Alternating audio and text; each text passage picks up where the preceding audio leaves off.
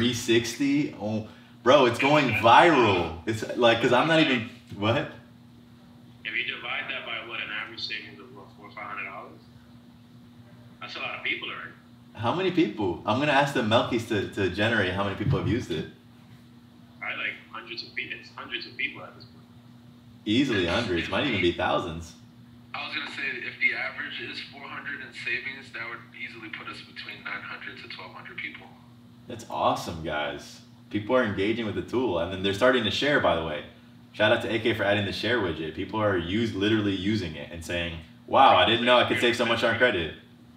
There goes that shareability that we were trying to crack. Yep. Good job. Nice work, guys. Moving over to email marketing, AK, I uploaded all the emails, but for the life of me, I didn't know how to tweak the timing between each of the triggers.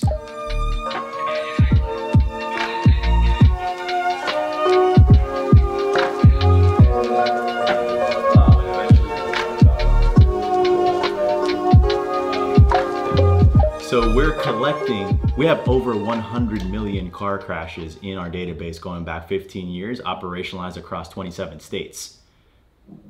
A typical carrier underwrites off of 40,000 crashes in the state of Texas in the year. We collect 50,000 crashes in the state of Texas per month. And that's just the state of Texas alone. Geospatially map these crashes so we know where they occur. We attach them to a particular road segment. We're able to determine time of day, lane, what was the particular traffic volume at the particular time of the incident, and was it a steep curve, was it a blind turn, and so on. And we have this data available to us that we've operationalized and all at scale. So when you can develop a data strategy that allows you to compute your assessments from population size sample statistics, then you are far less dependent on the scale of the particular. What we then are able to do is we have a baseline assumption about risk in your particular area from the day that you join Loop. And what you will see with other carriers, they'll do like a test drive. That's because they're dependent on your telematics to price you. So you have to drive for 2 weeks before they're able to develop an assessment of your risk profile. When you join Loop, we already know.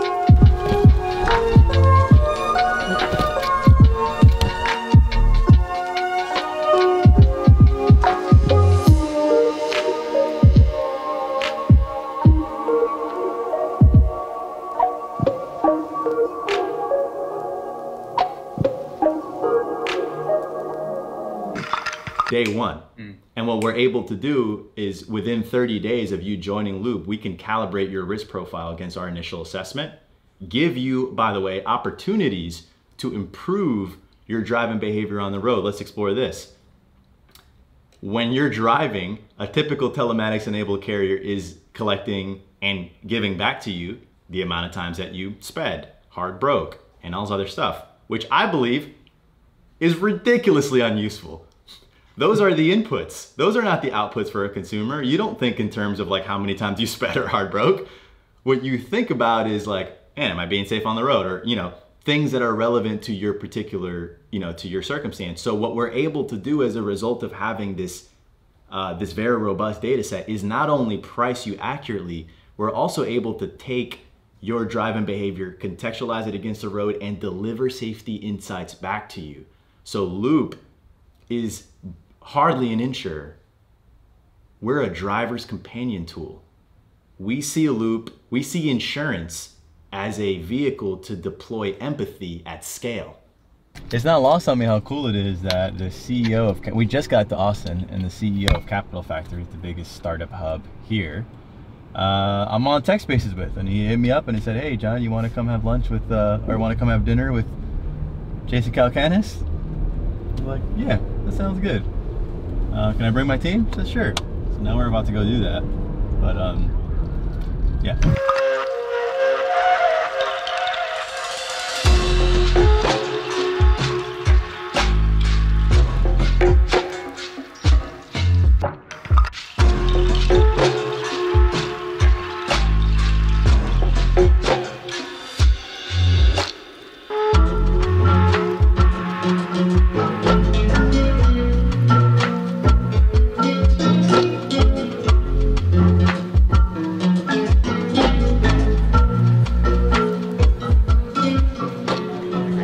TomTom. So TomTom, a lot of people think that they're kind of out of the market, but they now develop the on-vehicle navigation for close to 50% of the U.S. market. They do over-index for like commercial vehicles, but still, we use their technology. We thought they're gone, but they're actually embedded now. They're embedded. However, what we've now developed is they're integrating our crash safety predictive score into their existing product. So now we have a distribution partnership where their customers are able to optimize the fastest route, safest is powered by Loop. Like, come on, man. Come on, who's not going to pick? A lot of people are going to pick the safest route. A lot of people. Yeah. And now what we're fighting for is like we want some like brand real estate on the vehicle nav where it's like, you know, the Loop logo pops or whatever. What if when you're driving we say, hey, you know, you're spending, you know, a lot of time on this road, it's a little dangerous. Here's a time comparable route that is significantly less, you know, risk exposed. And I'm using this language, by the way, because we're an insurance crowd. It's going to be a lot simpler and a lot more consumer friendly. And put our, like, that is powerful. Now we're equipping our insureds with the insights to drive safer. Safer roads equals safer communities, and safer communities equals increased loss ratio performance, improved loss ratio performance. It's a perfect loop, hence the name. So there's a loop in our communication with our consumer, but there's also a loop in our community.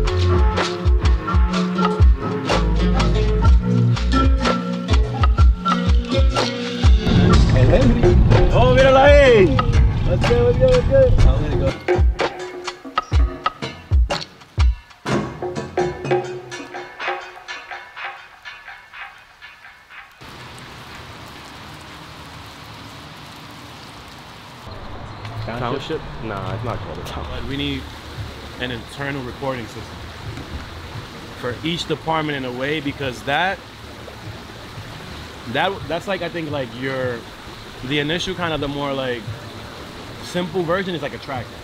Right. But as we continue to grow and you we're start, 19 people right now. We're 19 people. As you start to be more and more removed, and then I start to be more and more removed, everyone starts to be more and more removed, that's core. Exactly. We need to be able to quickly and easily see what work is being done and hasn't been done, and how can we help it get done. You know what I'm saying? Yep. Like that little tracker that I made, that's what it does. It solves the problem. So helpful, bro. The episode goes in assembly line. So helpful because of the way that it visualizes, because of the, instead of visualizing it horizontally, you made a decision to visualize it vertically, and then the assets are in the rows, so it allows you to see all the episodes coming down the stream and which assets. It's a very helpful. That was, yeah.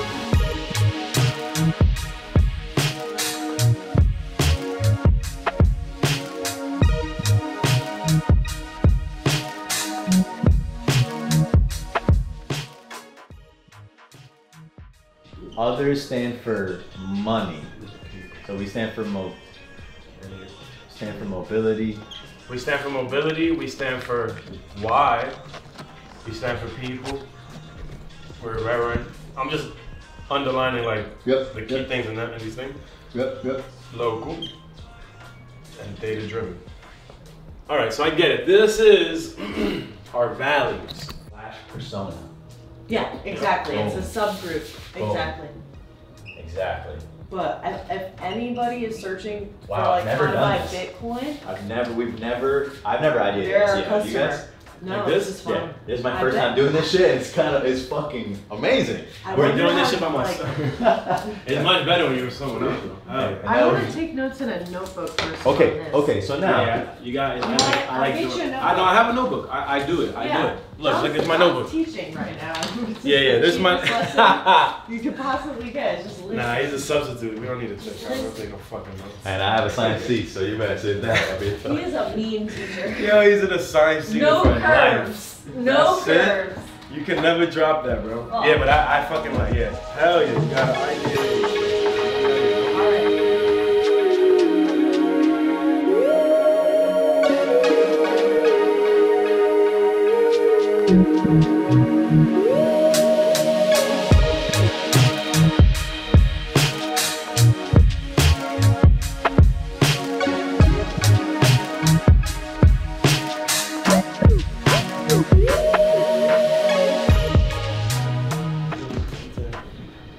Shift number 2.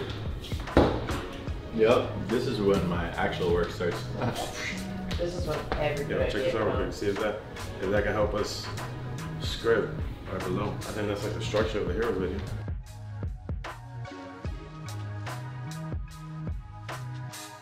Structure. Let's build out some language for it. I would love to get into production. Alright, so let's start script. I'll take a first pass at the script right below. Wow, yo, the Clubhouse thing is so powerful.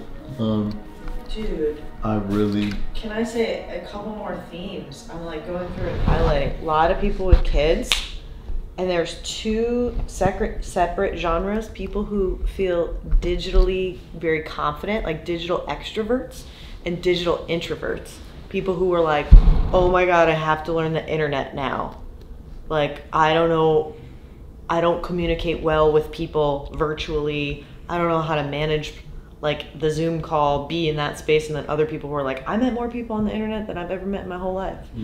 2 very different digital experience customers. Crypto, buying stocks, investment properties, learning a new skill was definitely part of that. There were people that learned videography, learned editing. Everyone was upwardly mobile, not upwardly mobile, what is it? Aspirational. Aspirational. That's every such a single big part. person, except for me, but I am like a pessimist. Did you do that on purpose? That was weird.